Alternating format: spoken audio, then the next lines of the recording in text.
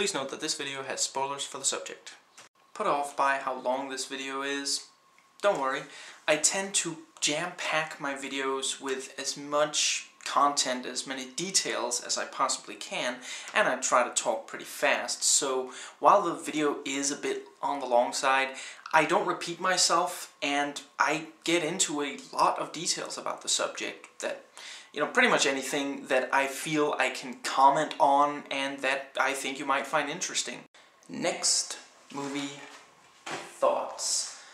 I'm going to be completely obvious here and go with the first thing that comes to mind when one can talk spoilers about this movie.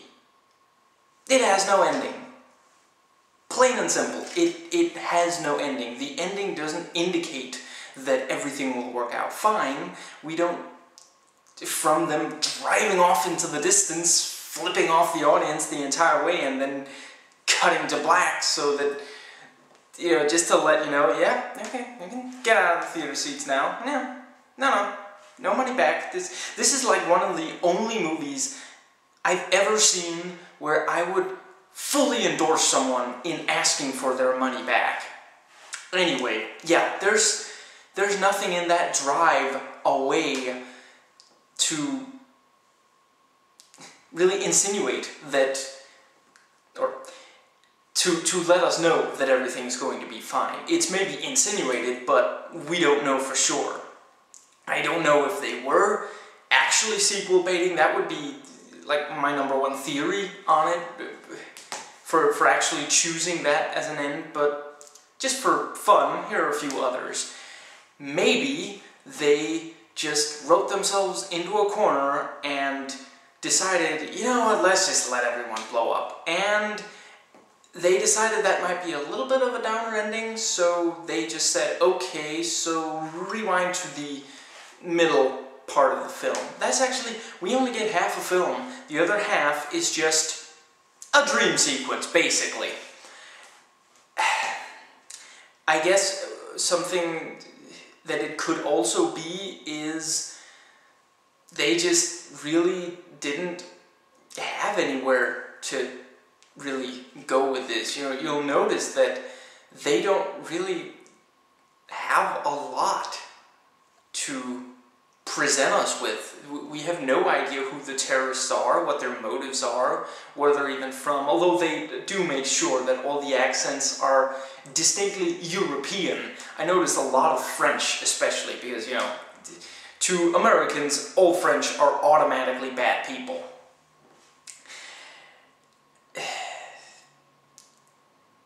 Yeah, I suppose that pretty well covers the utter lack of an ending.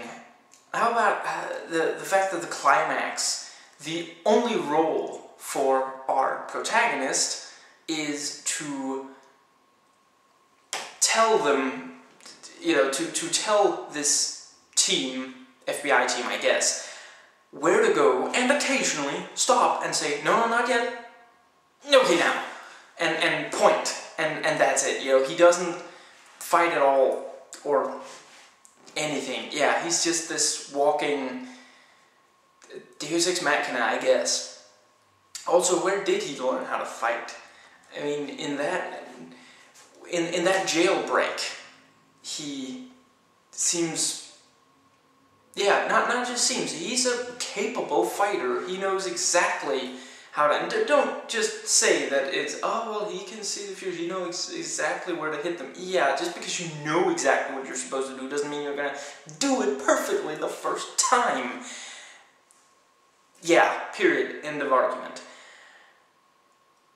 Now, and at the beginning of the jailbreak, first he asks for a smoke, and then he asks for a light, and then the guards laugh, because they've seen Face Off, they know not to, go along with that. And then he punches the guy, and I guess he needed a smoke for that. I gotta not do that for every unanswered question. If I shrug for every unanswered question that this movie raises, my neck is gonna go out. how do the terrorists know about Chris's ability, or at least that it actually, like, you know, works? How do they know that he's a threat? Why do they put so much effort into this entire... Actually, if they didn't bother with the whole thing with the, you know, getting Liz onto the thing, he wouldn't even have... I mean, would he even have been able to do anything in the entire last half of the movie? I mean, it seems like the only reason he can see it is because it's her, because with her he can see more of the future, although I guess the ending implies that apparently he can without her. Yeah, this movie really just is not consistent with its logic at all, even its own internal logic. And then you know, I love how when Liz points out the obvious, you know, well, if they you know, well, why do they want you? Well, they think I can help them save a lot of people. Well, why don't you help them? Well, usually I can't see more than 2 minutes in the future, but now you can. But they don't know that. Okay, so we're back to the question from before. Why don't you help them if you can? That was the argument you used.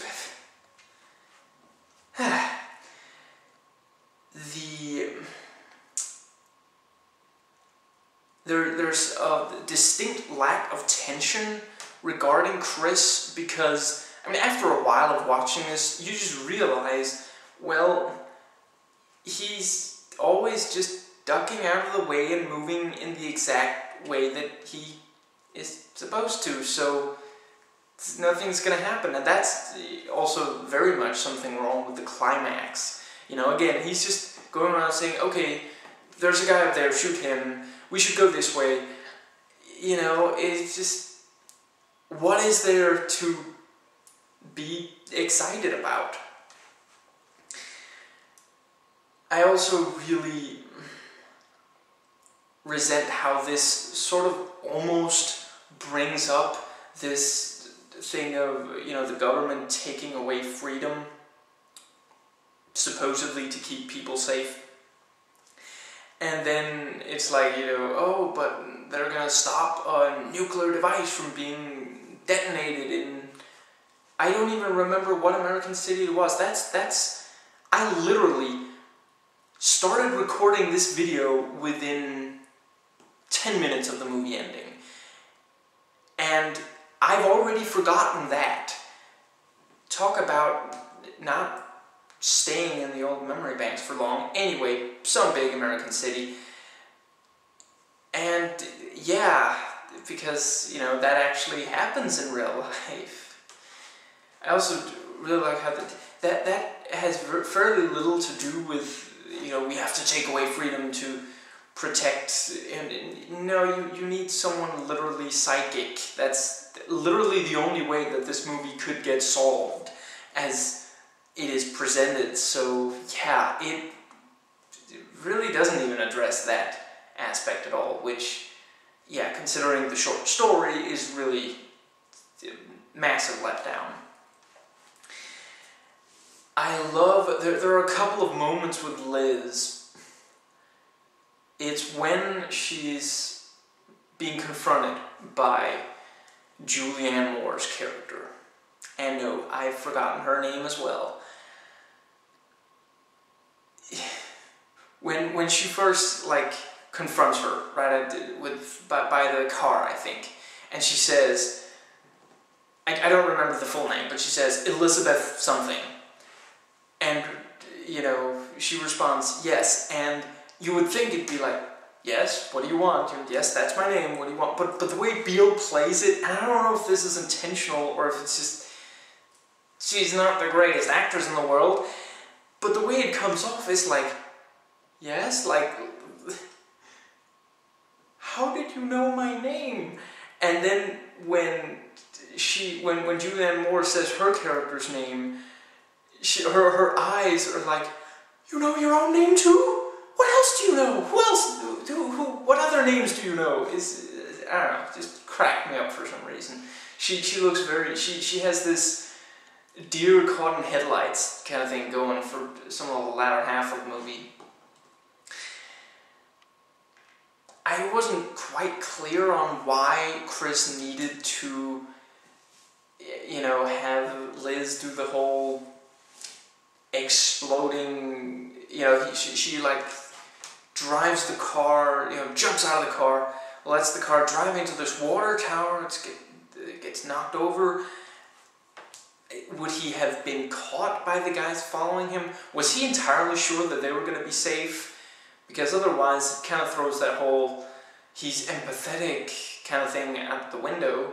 And then, I mean, the only thing that really comes of it is an action set piece, because that's the only way the movie can distract the audience from the plot holes. And that it gets Cris captured, because apparently he gets knocked out. I don't know if it was the tree trunk that landed right next to him or the car that landed right above him, but apparently one of those two things knocked him out. You know, I would personally think that if he actually was hit by them, it would, you know, completely destroy his head by sheer force of and the velocity and the whole thing. But what do I know?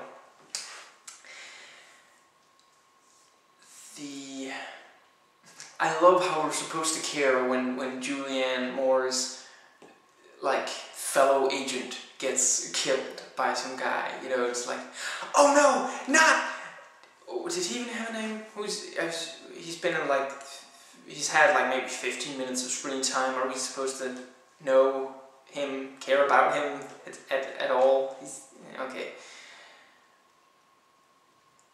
When the terrorists are talking to Biel or whatever it was, that sleazy guy who's also in, or oily guy, I guess is more appropriate, who's also in Con Air. Anyway, the guy who tried to capture Cris in the casino, they like kneecap him before checking the area. You know, afterwards, like, oh right, are there anyone? Okay, sure, it's nighttime, but it's still a parking lot. It could get spotted. You know why? You know, it would have made sense if they like knocked him out, quickly got him into a trunk, and then he wakes up and then he's being interrogated, something like that. But yeah, anyway, you know, right after that, he's like, I don't know, I don't remember the exact exchange, but he's like not answering the question the way the terrorists want him to. And one of the terrorists like unfolds a knife, and then with the words, "Let me rephrase the question." Dude, you really don't need a knife to rephrase a question. I think there might be a language barrier here somewhere. Yeah.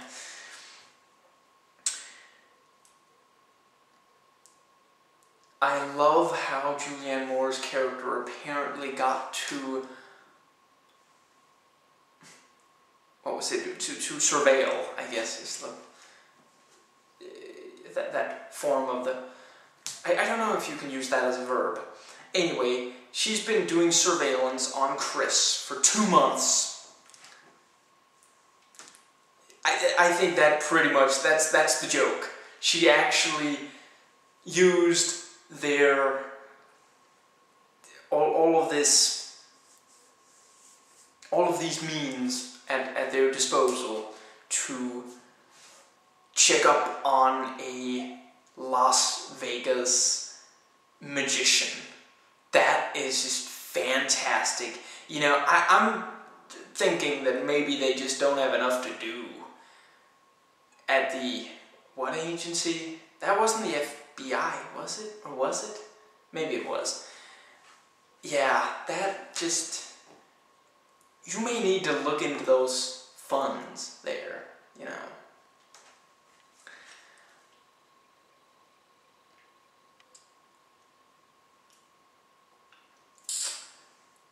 Oh, also about Liz, reminds me, when she's asking, why do you need me to put the pill in after 2 minutes, and, why do you need me to apprehend him, I think was her actual words. The Agent Starling, that's what I'm going to go with. Starling asks her, you work for this government-funded school program, right? And again, Biel's like, yes! Like, how did you know? Tell me more! That's, yeah, wow. I do have a few good things to do. There is some of the comedy that actually kind of works. That moment where Cris gets up and Liz, he over and over, he imagines how he would approach her. Excuse me. And it keeps going wrong. And one of them is just him getting up, and she just says, no. Just, yeah, I think they played that one right, and the editing there worked, And then that guy comes to see her, Kendall, I think it is. I don't have much to say about these scenes. I thought it I guess, basically made sense that she would not go for the macho thing when he's just, like, dodging all the punches and stuff. And, and he has to take a punch, too. But I looked him up. It's not Dane Cook, but he looks like Dane Cook, and when he is, getting hurt and embarrassed, I like to think that it is Dane Cook. Yeah, that's it. I suppose that might more or less cover it.